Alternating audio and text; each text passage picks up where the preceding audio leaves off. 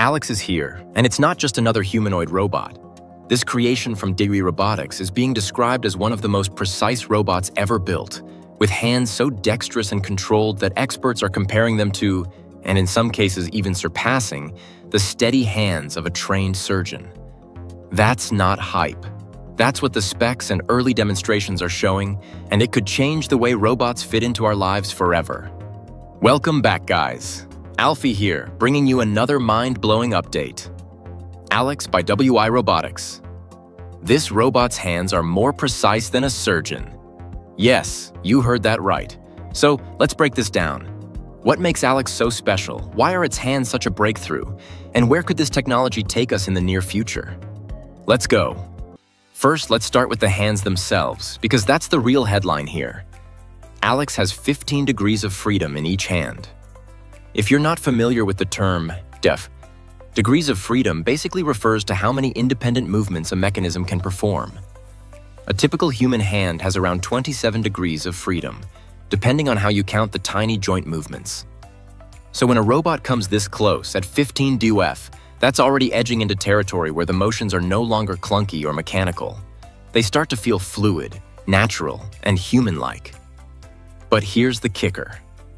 WIRobotics didn't stop at just matching range of motion. They designed ALLEX's hands with ultra-sensitive sensors built directly into the fingertips and joints. That means when the robot grips an object, it's not just closing its fingers mechanically.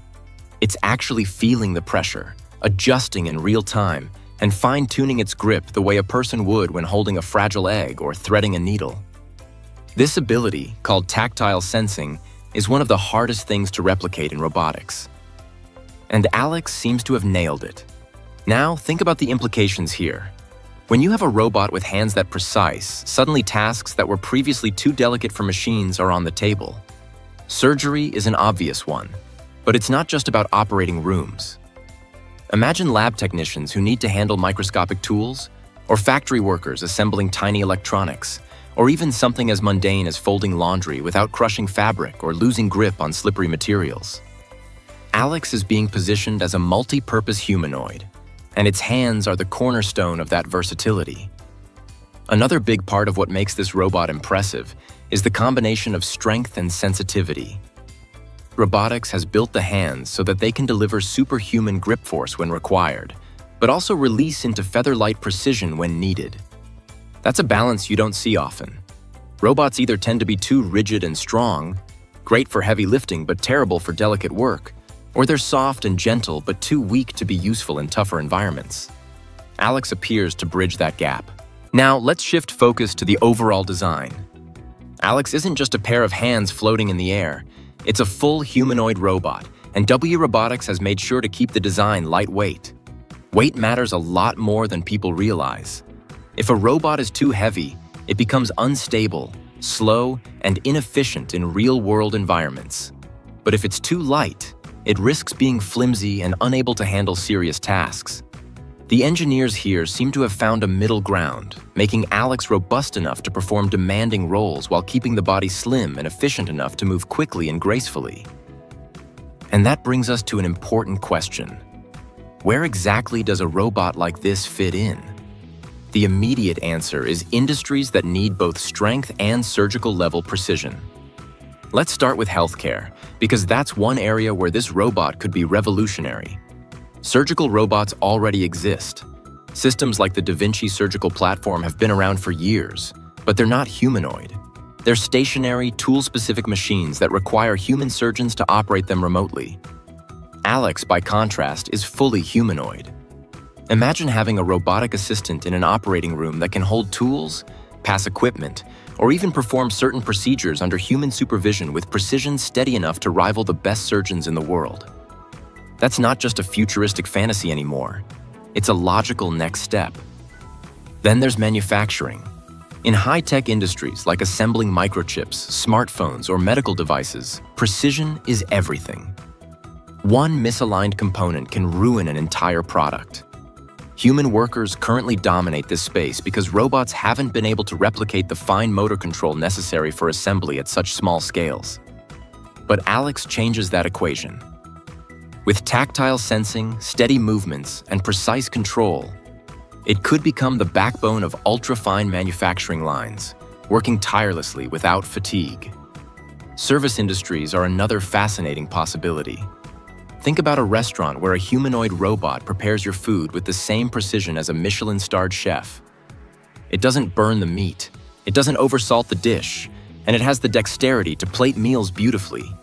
Or think about personal assistants in homes, helping elderly people with daily tasks like dressing, feeding, or handling fragile objects. These are things robots have struggled with because they require sensitivity and awareness. But ALLEX's hands could make them not only possible, but reliable. And of course, we can't ignore everyday life. Imagine owning a robot that can actually fold your laundry without turning it into a wrinkled mess, or help you fix small appliances, or even handle your child's toys safely. It's the kind of vision of robotics we've seen in movies for decades, but ALLEX's capabilities make it feel much closer to reality. But here's where things get really interesting. ALLEX isn't just about dexterity. WIRobotics has been developing advanced AI integration to pair with this hardware. The robot isn't simply following pre-programmed scripts. It's learning, adapting, and refining its movements through machine learning.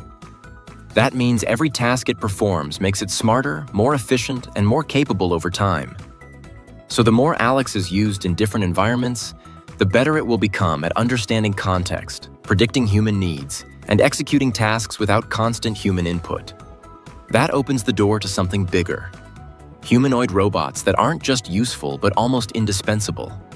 If ALLEX or robots like it can seamlessly blend precision, strength, and intelligence, they could become the first generation of machines that truly integrate into human spaces without feeling like awkward add-ons. They'd be teammates, assistants, and maybe even companions. Of course, with all this hype, it's worth asking the hard questions too. Can WIRobotics scale this technology? Building one prototype that impresses at an expo is one thing, but mass-producing humanoids with this level of sophistication is another challenge entirely. Cost will be a major factor. Ultra-sensitive sensors and precision engineering aren't cheap, and if ALLEX is priced out of reach for most industries, it risks becoming more of a demo piece than a transformative product. There's also the issue of safety. A robot with superhuman grip strength and surgeon-level precision sounds amazing in theory, but it also raises questions about control. What safeguards are in place to ensure it doesn't accidentally apply too much force when interacting with people? How do you build trust between humans and a machine that can quite literally crush objects with its hands? WIRobotics will need to prove that ALLEX isn't just advanced, but also reliable, predictable, and safe in the environments it's designed for. Another factor is competition. WIRobotics is not alone in this race. Companies like Tesla with Optimus, Figure AI with Figure 2, Unitree with H1, and Agility Robotics with Digit are all pushing humanoid robotics forward in different directions. What sets ALLEX apart is its focus on the hands. But in the broader humanoid race, integration matters too. If competitors can match or surpass this precision while also offering better mobility, scalability, or price, then ALLEX will have to keep innovating to stay ahead. That being said, ALLEX represents something incredibly important in the evolution of humanoid robotics. A real leap in functional dexterity. For years, the big challenge with humanoid robots hasn't been walking or balancing. We've largely solved those problems. The real challenge has been manipulation. Giving robots the ability to use their hands like humans do has been the holy grail, because hands are what allow us to interact with the world in versatile ways. If ALLEX has truly cracked this problem, then it's not just a new robot on the market. It's a milestone. Looking ahead, it's not hard to imagine ALLEX working side by side with humans in a variety of settings. Picture a hospital where a team of doctors and nurses are assisted by a humanoid robot that can hold surgical instruments, make tiny incisions, and never waver under pressure. Or a disaster zone where ALLEX can carefully remove debris to rescue trapped survivors, using its precise grip to handle fragile structures without causing collapse. Or even space exploration, where delicate robotic hands could perform maintenance on spacecraft or build habitats without risking human astronauts. The possibilities are endless, and that's why the robotics world is paying such close attention to this launch. So where do we go from here? The most important next step will be real-world testing. Demos are impressive, But true breakthroughs happen when technology meets practical application. WIRobotics will need to prove that ALLEX can deliver consistent performance outside of controlled lab settings, in hospitals, factories, restaurants, and homes. If it can, then we may be looking at the beginning of a new era, one where humanoid robots finally take on roles we've been dreaming about for decades. The world has just witnessed something historic. This wasn't a lab demo, a startup teaser video, or a sci-fi movie. It was real. Over 500 humanoid robots from 280 teams across 16 different nations competed in events ranging from athletic contests like sprinting and soccer to practical tasks like medicine sorting and cleaning. The result? A mix of jaw-dropping displays of agility and intelligence, plenty of awkward tumbles, and moments that were as entertaining as they were revealing. For the first time, the public got a front-row seat to where humanoid robotics really stands. And the picture was both inspiring and humbling. 100-meter sprint was a highlight, where rows of humanoid robots lined up on the track and tried to bolt forward. Some actually ran, arms swinging, legs pumping, almost human-like in their stride. Others barely made it a few steps before wobbling and collapsing face first onto the track. The crowd couldn't help but laugh and cheer. It was equal parts progress and comedy. All right, enjoying the video so far? Let's make it even better. Join our membership to get early access to AI news, secret videos, shoutouts, priority replies from the AI Nexus team in the comments, and a special member badge when you comment. Click join and level up today, or click the link in the description. Then came the soccer matches, and if you've ever seen toddlers chasing event looked surreal. Humanoid robots swinging their arms, trying to balance and connect punches. Nobody was getting knocked out here, but the spectacle of two machines sparring was something out of a futuristic sports league. In one test, robots had to sort medicines, identifying pill bottles and placing them correctly. This is exactly the kind of real-world application we imagine for robots in hospitals. Some did impressively well, carefully gripping and placing items. Others misread labels or dropped bottles entirely. It was a sobering reminder that precision in messy, real-world conditions is still a massive challenge. Another event tested cleaning tasks. Robots had to sweep, wipe, or handle tools to tidy up surfaces. Unlike a Roomba, these machines needed to use arms, maintain balance, and react to uneven surfaces.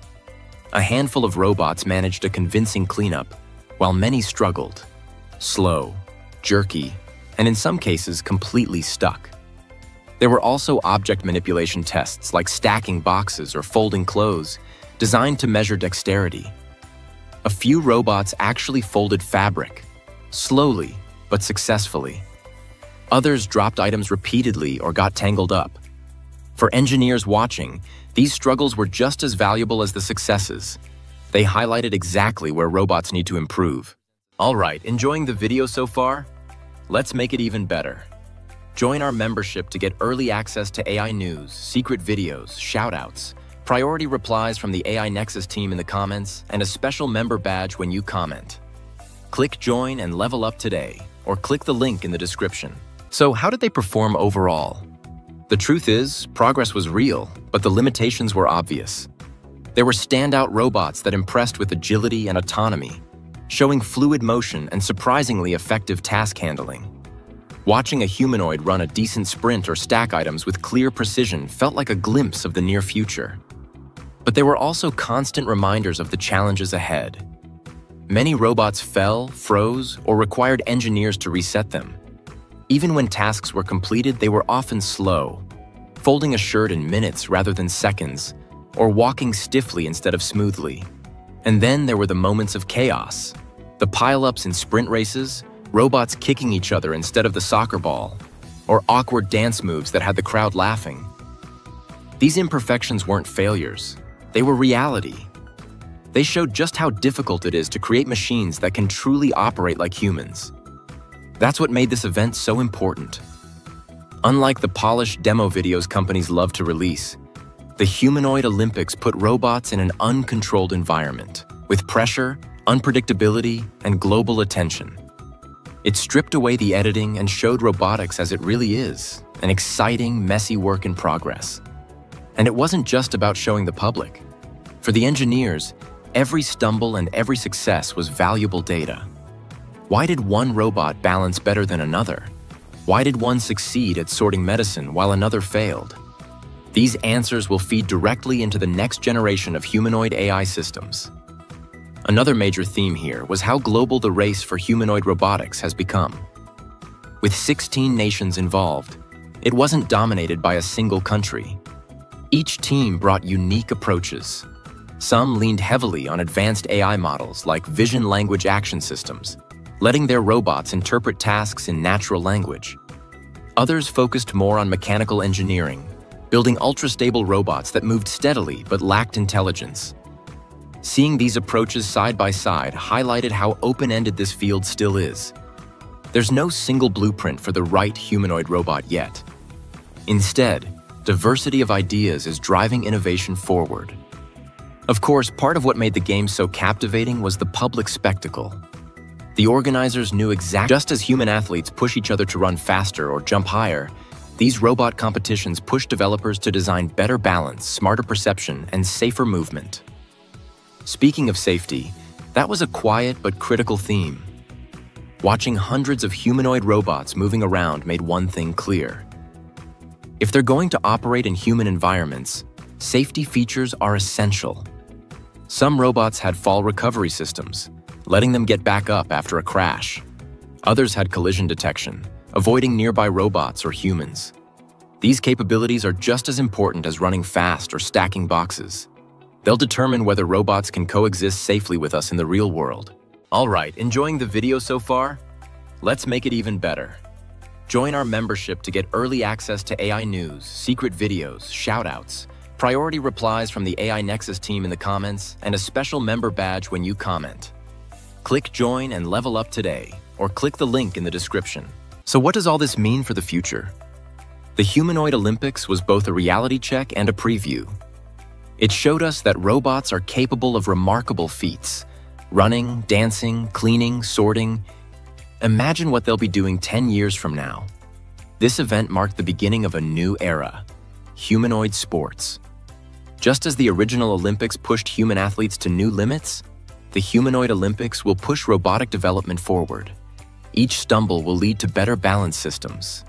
Each slow task will drive more efficient AI. Each clumsy soccer match will inspire better coordination. And in the process, we'll inch closer to robots that can operate safely and effectively in our homes, workplaces, and cities. To wrap this up, the 2025 World Humanoid Robot Games in Beijing brought together over 500 humanoid robots in the world's first Humanoid Olympics. They sprinted, boxed, danced, cleaned, sorted medicine, and, most importantly, showed us exactly where robotics stands today. It wasn't flawless. Robots fell, slowed down, and sometimes needed rescuing. But it was breathtaking to watch, and historic. This wasn't a demo, it wasn't a promise, it was reality. A true testing ground for humanoid autonomy. The Humanoid Olympics wasn't just about who won or lost. It was about proving that humanoid robots are ready to step out of labs and into the public eye.